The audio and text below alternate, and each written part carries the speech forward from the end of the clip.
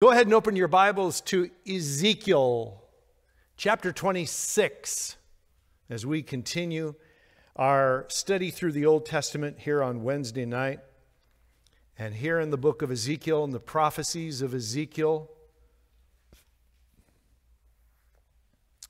Ezekiel chapter 26, we're going to try our best to cover 3 chapters tonight because they're all kind of clumped together in that they contain prophetic messages about the cities of Tyre and Sidon. I don't know if that, when I say Tyre and Sidon, I don't know if that brings up any kind of a mental picture for you or not.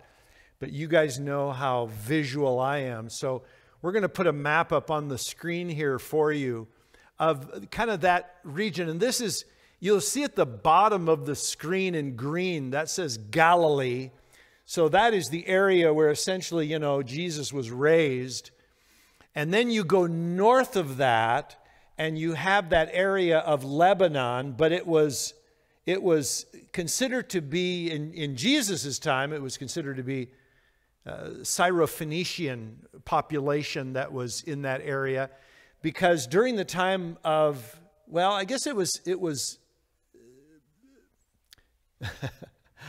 those lands change names so much, over the years. It's frankly challenging. And I try my best to kind of keep it all together, to kind of think about, okay, who was in charge of this land at what particular time, But, so we kind of, it's Lebanon today. It's all kind of Lebanon. And Tyre and Sidon are still fundamentally there. They are nothing like they were back in their heyday. These cities were huge ports, marine ports, and they were incredibly important to trade. And you can see they're right on the Mediterranean there.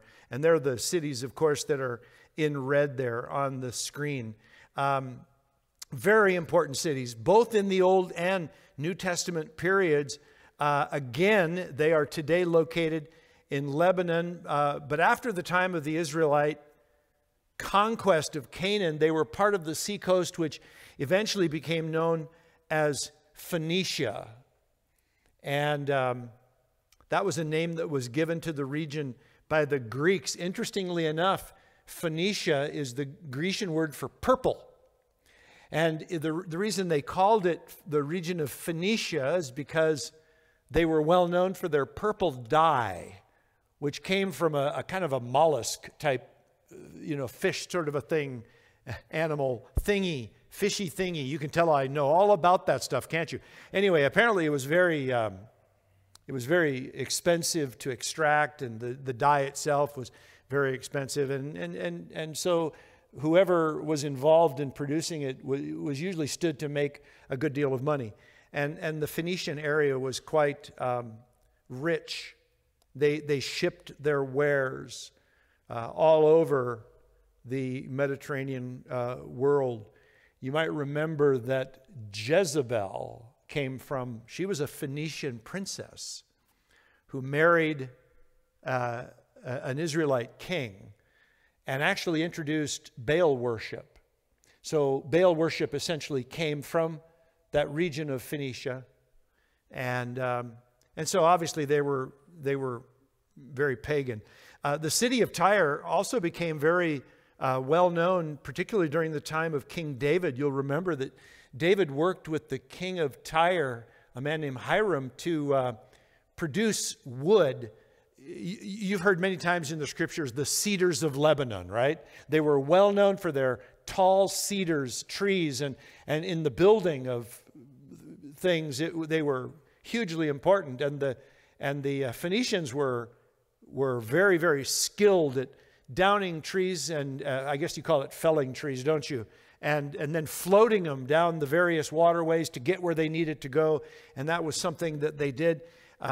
Later on, the king of Tyre also offered to provide wood for Solomon for his many projects. And in the days of Ezra, after the Babylonian exile, after those 70 years in Babylon, when they began to rebuild the second temple, once again, Tyre and Sidon produced much wood for that rebuilding project as well. But you know, like I said, they were pagan, and as such, they had a pantheon of gods that they worshipped, and there were other things.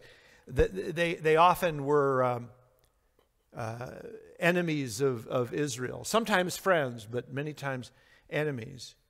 So we can kind of see what's happening as we get started here in the 26th chapter. It begins by saying, in the 11th year, on the first day of the month, the word of the Lord came to me. And this tells you where the Lord is at related to Tyre. It says, Son of man, because Tyre said concerning Jerusalem, aha, the gate of the peoples is broken. It has swung open to me. I shall be replenished now that she is laid waste. Therefore, thus says the Lord God, behold, I am against you, O Tyre, and will bring up many nations against you as the sea brings up its waves. And over the course of history, many nations came against Tyre and Sidon. So we can kind of see that the response that the Lord is giving to this area of Tyre that displeased him so much related to the fact that when Israel was in trouble, or when Jerusalem fell, their response was, yes, we've got them now. Our enemy has fallen. And I got to tell you something. That's an attitude God doesn't like. He doesn't ever like it, because it shows something about the heart that is very problematic. I want to share with you a couple of passages, actually a few of them here. Starting in Proverbs chapter 24, check this out on the screen. It says, do not rejoice when your enemy falls, and let not your heart be glad when he stumbles, lest the Lord see it and be displeased and turn away his anger from him. The implication there is turning it back onto you, because you have chosen to rejoice because of the fall of your enemy. And in the very next chapter of Proverbs, we read this, chapter 25. If your enemy is hungry, give him bread to eat. If he is thirsty, give him water to drink. For you will heap burning coals on his head, and the Lord will reward you. So the Bible doesn't leave us in any question of how the Lord wants us to treat those who treat us badly or who we consider enemies. We are not to rejoice when bad things happen to people that have kind of set their sights on seeing our downfall. You know, God even worked this into the law. Check out this passage from Exodus chapter 23. It says, if you meet your enemy's ox or his donkey going astray, you shall bring it back to him. If you see the donkey of one who hates you lying under its burden, meaning that he's collapsed under the burden that he was carrying, and there's nobody there to help him, he says, you shall refrain from leaving him with it. In other words, not doing anything about it. You shall rescue it with him. Interesting, isn't it? So the Lord even worked this into the law of Israel, saying, I don't care if this person is your enemy. If you allow your heart to become darkened, you're no better than their hatred for you. You know, that's the problem, isn't it? When we come up against people who we find challenging, shall we say, and we find out that they don't like us very much, to kind of save our heart, we just determine that we don't like them either. It's okay if they don't like me because I don't like them. And I don't really mind. I don't mind that they're waiting for bad things to happen to me, because I'm waiting for bad things to happen to them too. And God says, no, that's not the way my people are going to do it. Finally, Jesus comments on the subject from Matthew chapter 5 on the screen. He says, you've heard that it was said, you shall love your neighbor and hate your enemy. But I say to you, love your enemies and pray for those who persecute you, so that you may be sons of your Father who is in heaven. For he makes his sun rise on the evil and on the good, and sends rain on the just and on the unjust. For if you love those who love you, what reward do you have? He says, do not even tax collectors do the same. We don't think of tax collectors like the Jews did, but that's like saying the worst of the worst in society loves those who love them. So what's the big deal? So we've kind of seen a testimony from both the Old and the New Testaments related to how we view our enemies and people that dislike us, persecute us, want to see bad things happen to us.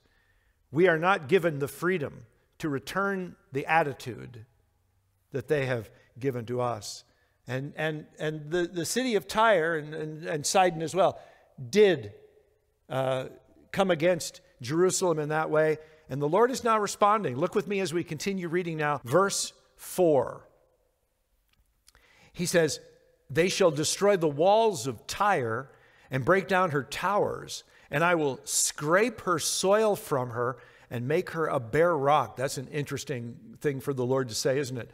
She shall be in the midst of the sea, a place for the spreading of nets.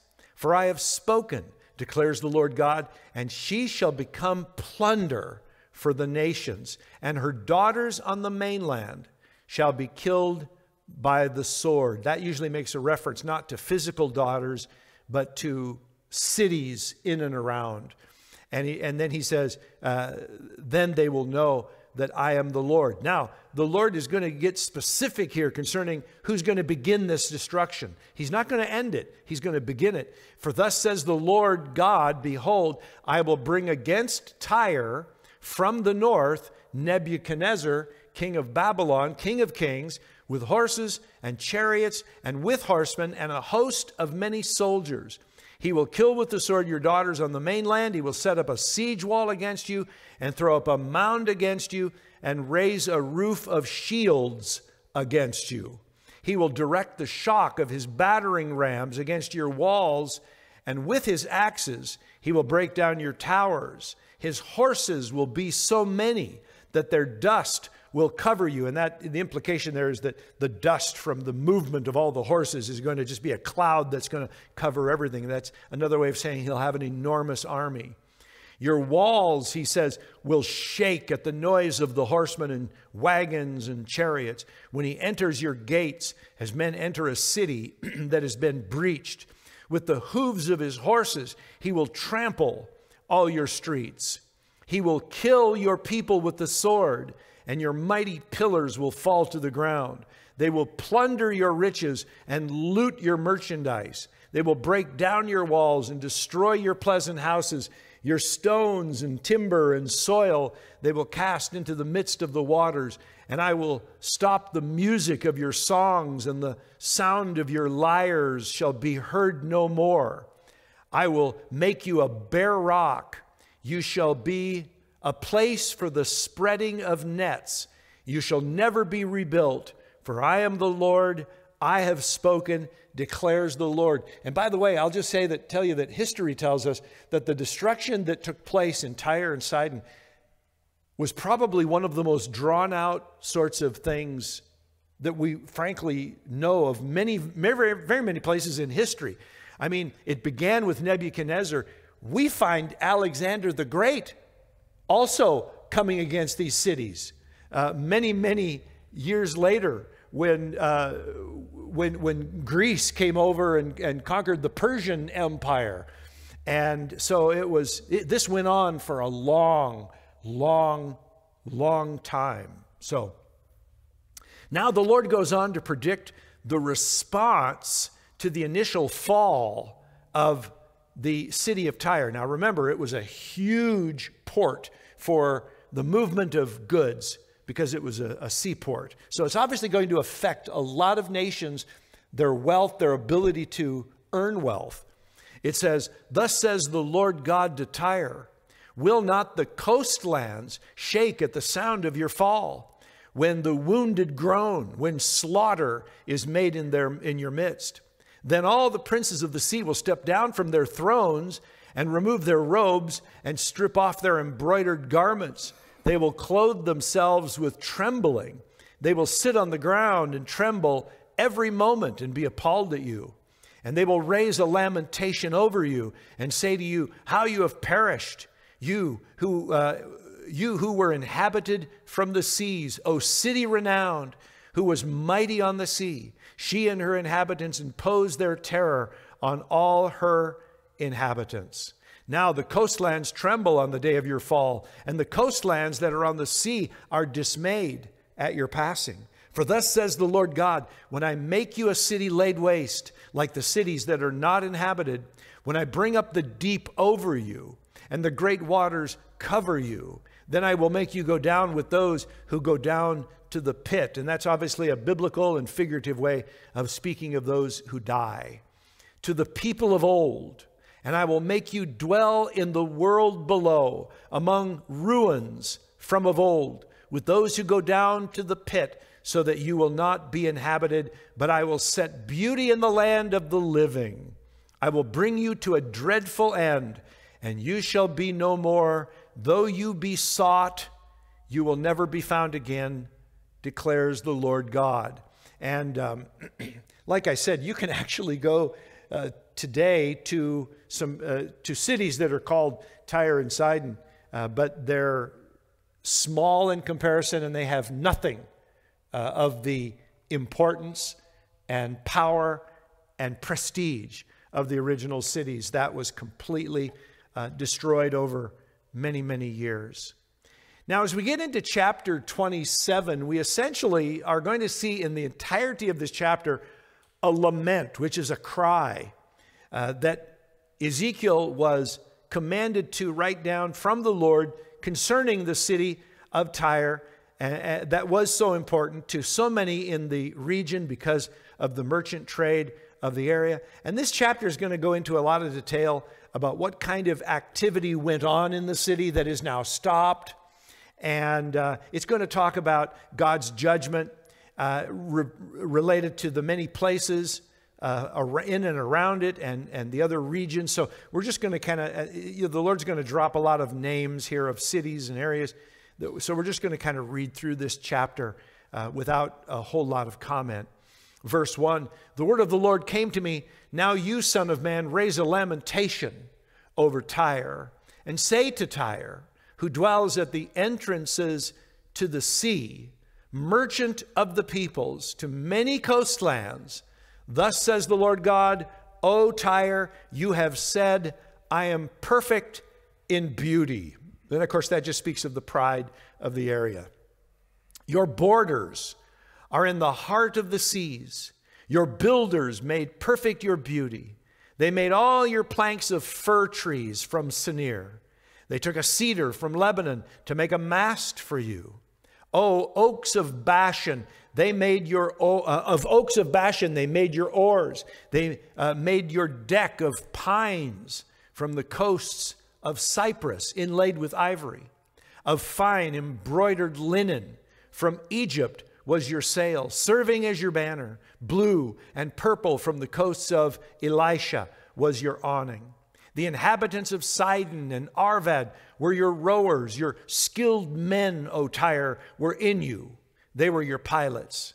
The elders of Gebal and her skilled men were in you, caulking your seams. All the ships of the sea with their mariners were in you to barter for your wares. You can just tell there's all this merchant exchange of goods and stuff that's going on there in Tyre.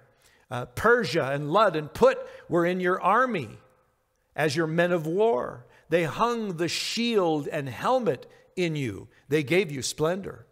Men of Arvad and Helek were on your walls all around, and men of Gamad were in your towers. They hung their shields on your walls all around. They made perfect your beauty. Tarshish did business with you because of your great wealth of every kind. Silver, iron, tin, and lead they exchanged for your wares. Javan, Tubal, and Meshach traded with you. They exchanged human beings. So we see that the slave trade was also active there in Tyre. And vessels of bronze for your merchandise. From Beth Torgomah, They exchanged horses, war horses, and mules for your wares. The men of Dedan traded with you. Many coastlands were your own special markets. They brought you in payment ivory tusks and ebony. Syria did business with you because of your abundant goods. They exchanged for your wares emeralds, purple, embroidered work, fine linen, coral, and ruby. Judah and the land of Israel traded with you. They exchanged for your merchandise wheat of Minnith, meal, honey, oil, and balm. Damascus did business with you for your abundant goods because of your great wealth of every kind, wine of Helbon and wood of Shahar, and casks of wine from Uzal they exchanged for your wares. Wrought iron, cassia, and calamus were bartered for your merchandise. Dedan traded with you in saddlecloths for riding. Arabia and all the princes of Kedar were your favored dealers in lambs, rams, and goats. In these they did business with you. The traders of Sheba and Raamah traded with you. They exchanged for your wares the best of all kinds of spices and all precious stones and gold. Haran, Kenna, Eden, traders of Sheba, Ashur, and Kilmad traded with you. In your market, they traded with you in choice garments, in clothes of blue and embroidered work, and in carpets of colored material, bound with cords and made secure. The ships of Tarshish traveled for you with your merchandise. So you were filled and heavily laden in the heart of the seas. Your rowers have brought you out into the high seas. The east wind has wrecked you in the heart of the seas. Your riches, your wares, your merchandise, your mariners, and your pilots, your caulkers, your dealers in merchandise, and all your men of war who are in you, with all your crew that is in your midst, sink into the heart of the seas on the day of your fall. At the sound of the cry of your pilots, the countryside shakes, and down from their ships come all who handle the oar. The mariners and all the pilots of the sea stand on the land and shout aloud over you and cry out bitterly. They cast dust on their heads and wallow in ashes. They make themselves bald for you and put sackcloth on their waist. And they weep over you in bitterness of soul with bitter mourning. In their wailing, they raise a lamentation for you and lament over you. Who is like Tyre, like one destroyed in the midst of the sea? When your wares came from the seas, you satisfied many peoples. With your abundant wealth and merchandise, you enriched the kings of the earth. Now you are wrecked by the seas in the depth of the waters. Your merchandise and all your crew in your midst have sunk with you. All the inhabitants of the coastlands are appalled at you, and the hair of their kings bristles with horror. Their faces are convulsed. The merchants among the peoples hiss at you. You have come to a dreadful end and shall be no more forever.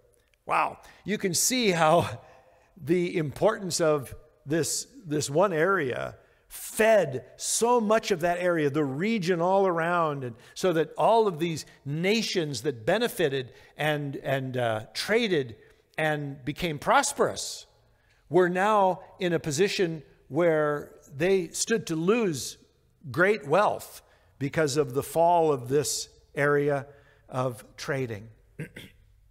Now we come to chapter 28. And this is the chapter that I really want to call your attention to, because you're going to find that it's made up of 3 separate prophetic messages given to Ezekiel, but it is here in the second of these prophetic messages that we are going to be presented with a prophetic insight where the subject of the prophecy, which is the king of Tyre, is going to morph before our eyes as we read it. And the first subject, which is the king of Tyre, is going to be seen as a symbolic picture of the second subject. Let me explain that. Again, the first subject of these prophetic messages, at least the first and second one, is the prince or king of Tyre. All right? And what we're going to see in this chapter is we're going to see the Lord call out the king of Tyre, the prince of Tyre, for his pride and his arrogance. But in the midst of discussing and judging, passing judgment on this earthly king, we're going to discover that we go into a understanding that that king was a type and a shadow of the second subject, who is Satan himself. In other words, this prophetic message, or at least one of the three here, is going to teach us about the fall of Satan. And we wouldn't know these things otherwise. And because there was a likeness or a similarity in the king of Tyre and the fall of Satan himself, God is going to use these prophetic messages to speak of both. All right? And so it's speaking of an earthly prince and an angelic prince. And we're going to see that here. Now, the first message, which takes up the first 10 verses of the chapter, this is all about the earthly prince of Tyre, okay? It says, "The word of the Lord came to me, Son of man, say to the prince of Tyre, thus says the Lord God, because your heart is proud, and you have said, I am a god, I sit in the seat of the gods, in the heart of the seas, yet you are but a man, and no God, though you make your heart like the heart of a god. You are indeed wiser than Daniel. No secret is hidden from you. By your wisdom and your understanding, you have made wealth for yourself and have gathered gold and silver into your treasuries. By your great wisdom in your trade, you have increased your wealth, and your heart has become proud in your wealth. Therefore, thus says the Lord God, because you make your heart like the heart of a god, therefore, behold, I will bring foreigners upon you, the most ruthless of the nations, and they shall draw their swords against the beauty of your wisdom and defile your splendor. They shall thrust you down into the pit, and you shall die the death of the slain in the heart of the seas. Will you still say, I am a god, in the presence of those who kill you, though you are but a man, and no God, in the hands of those who slay you? You shall die the death of the uncircumcised by the hand of foreigners. For I have spoken, declares the Lord. So once again, those first 10 verses are about the earthly prince of Tyre. And you can see that he was a man of great pride.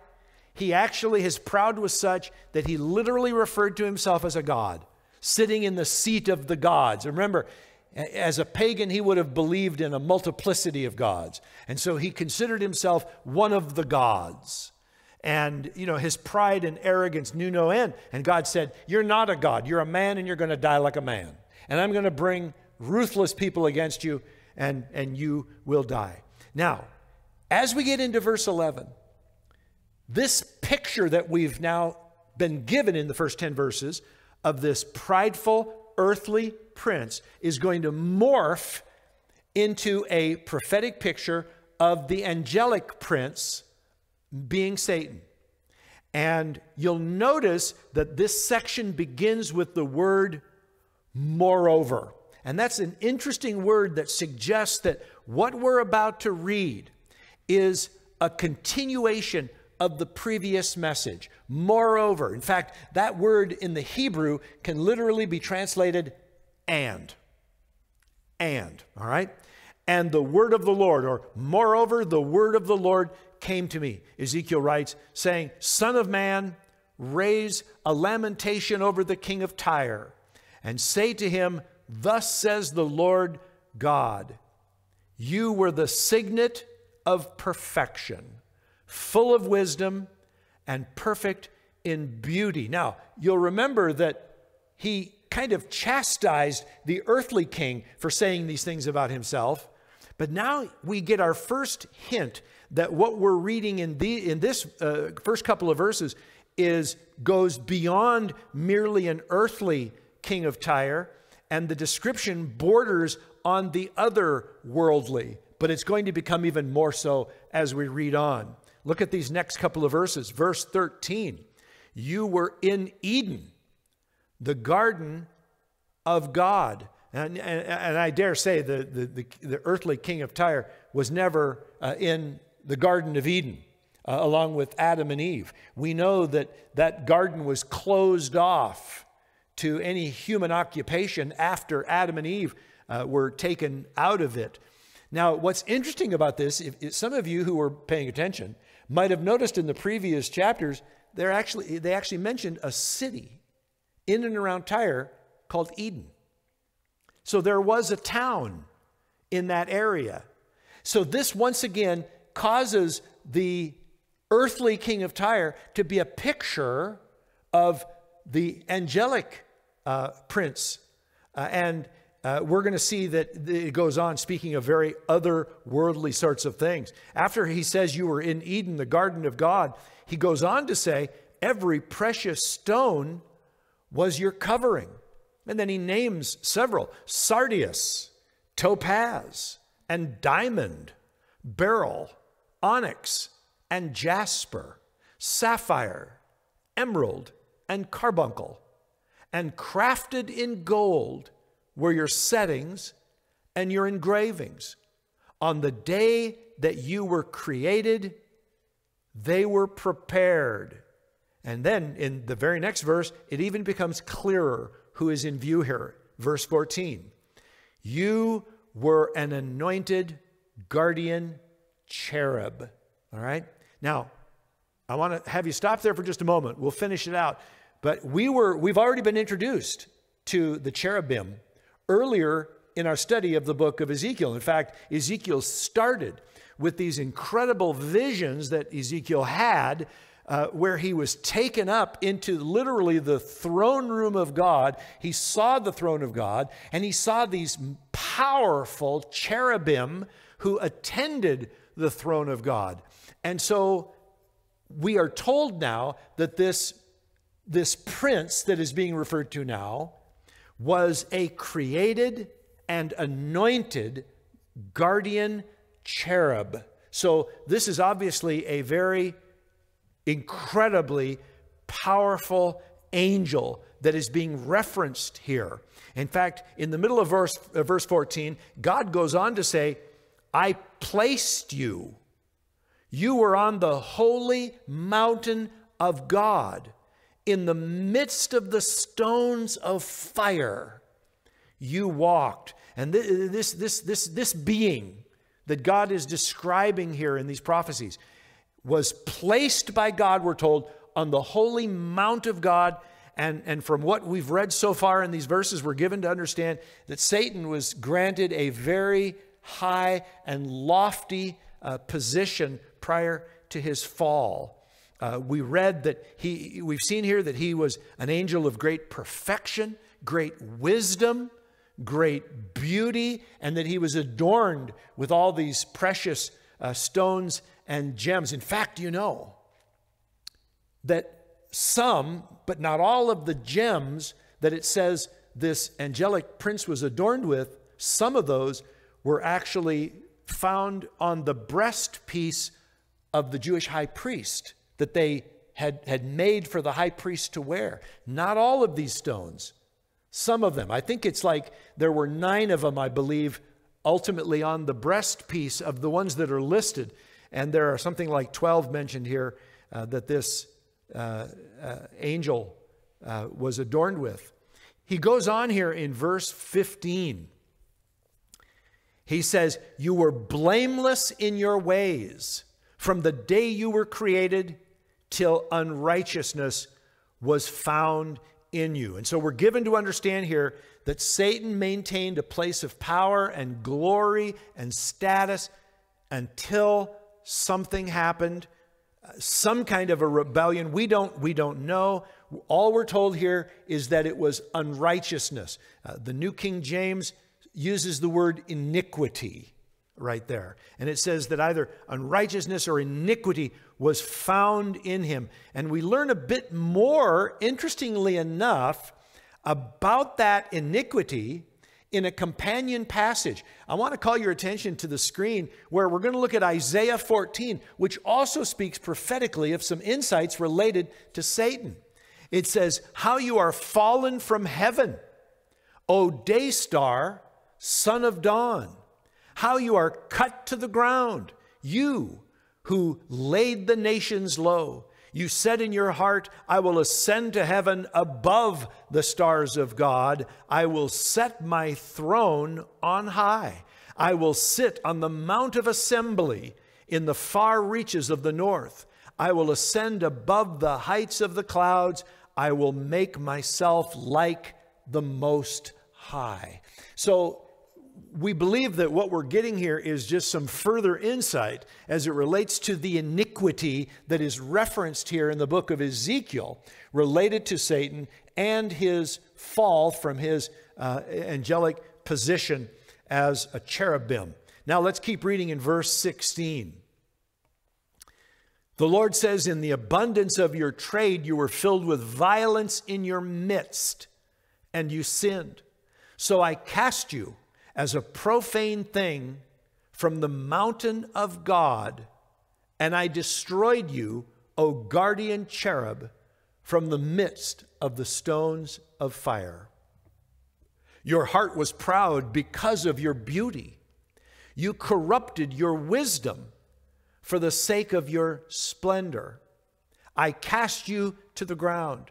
I exposed you before kings to feast their eyes on you." Now, I find it interesting in verse 17 that the Lord says, "You corrupted your wisdom." That's an interesting phrase, isn't it? You corrupted your wisdom. And I had somebody write me here about a week and a half, 2 weeks ago, and asked a question, frankly, in kind of a crude sort of a way. But the question was, who created sin?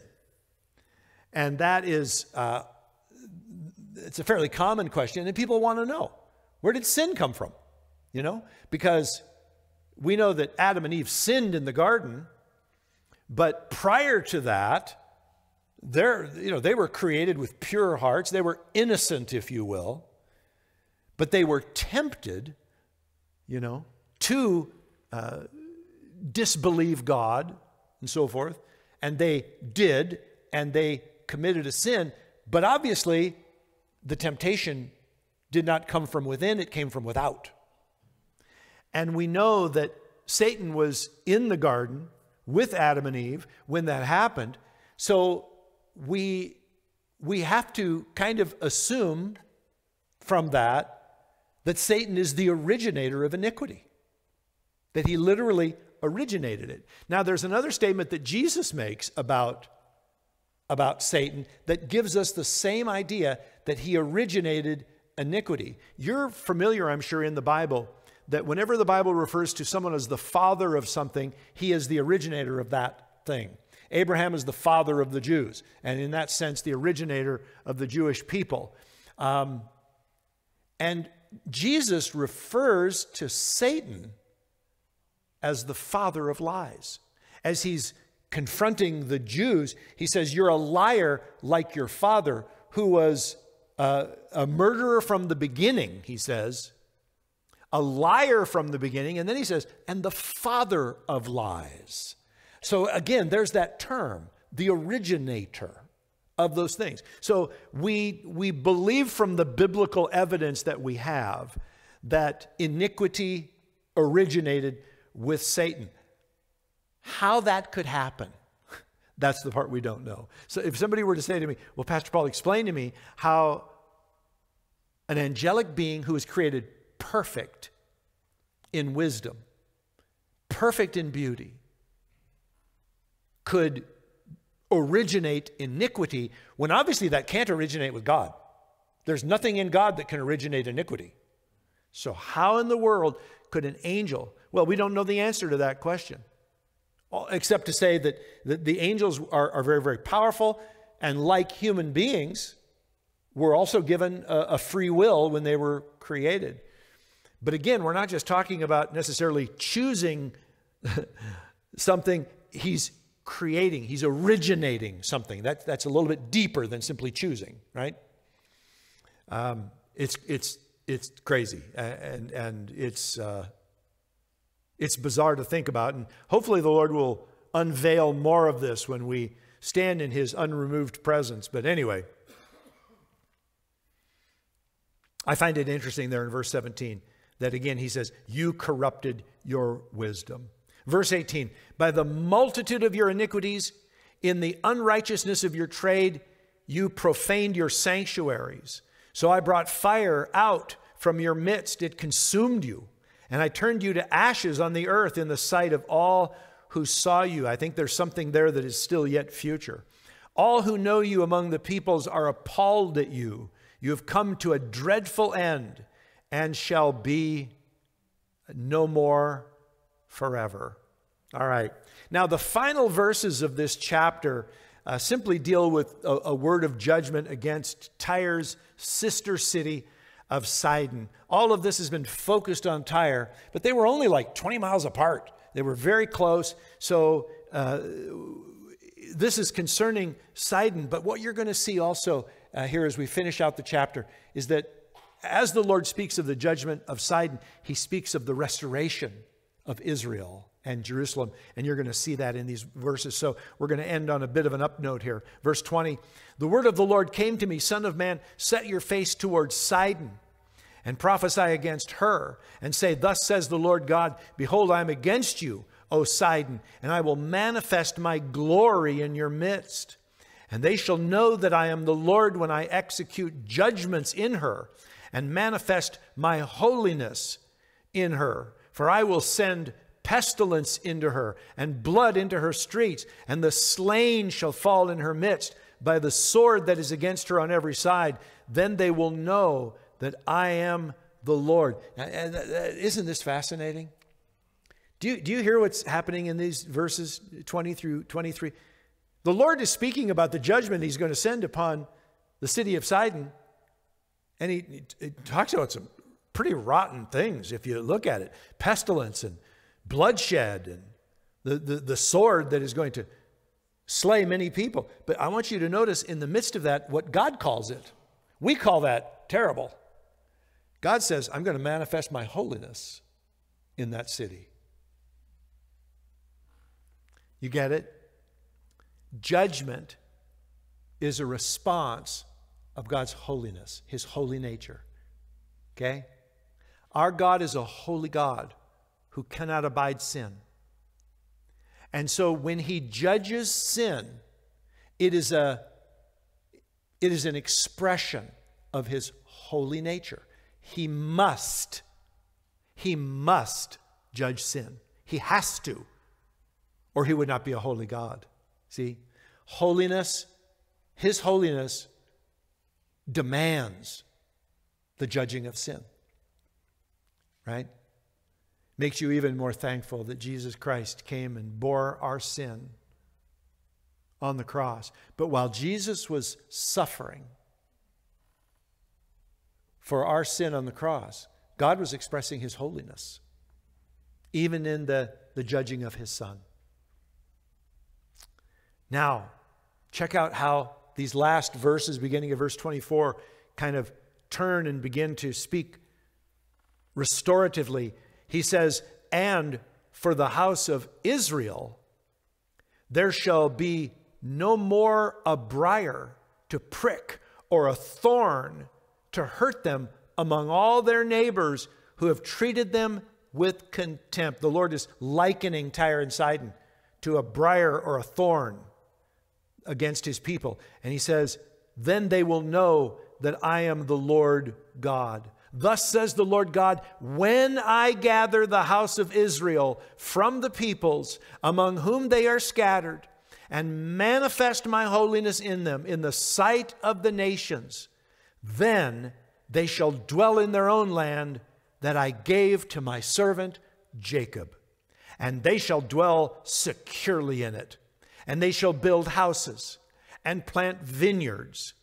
They shall dwell securely when I execute judgments upon all their neighbors who have treated them with contempt. Then they will know that I am the Lord their God. And I see shades of prophetic words here related to the end of the Great Tribulation as well, when Jesus fights against the enemies of Israel and they are finally able to dwell in their land peacefully. So that's where we're going to stop for tonight. We'll pick it up in chapter 29 next time. The kids have another 14 minutes left before they are done over in the other building. So you have some fellowship time to hang out if you desire. So let's close in prayer. Heavenly Father, thank you for giving us this time tonight to get into your word. Lord, as we talk, and read these prophetic words about the judgments that were visited upon the nations for their pagan and cruel and vicious ways, Lord, we're just reminded how much we too deserve judgment. But instead of judgment, we receive forgiveness when we embrace the work of our Lord Jesus on the cross, the one who came to bear the judgment of God on our behalf and to become the propitiation to take away the wrath of God on our behalf. We're so thankful, Lord, for that. We praise you that you have saved us, not because we deserved to be saved, but because you're good and righteous and true. And we thank you for that, Father. We thank you for prophecies and insights and helping us to understand who you are and your great love. So be with us, we pray, Father. Bless our time of fellowship before the kids are done, and keep everybody safe on their way home. And bless all those, Lord, in our fellowship who are dealing with sickness. We pray for their quick healing and pray that you would restore their strength and vitality. We ask it, Father, in Jesus' name. Amen.